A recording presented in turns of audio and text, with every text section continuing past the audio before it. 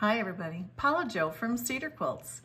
Today I'm using Briar Rose for my sashing on this beautiful vintage quilt, and I am doing some free motion and some Pro Stitcher.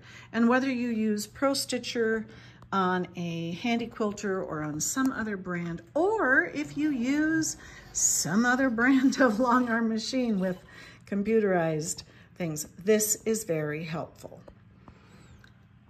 I draw a plan, I create my sections and pieces, and then I oftentimes do not baseline them all together. I keep them separate because that way I can move around and do little parts and pieces.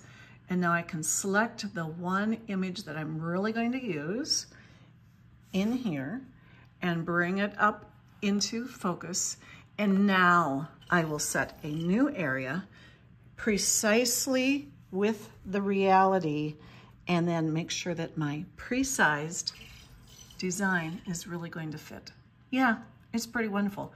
If you would like to learn more about your quilty stuff, please contact me, Paula Jo, at cedarquilts.com.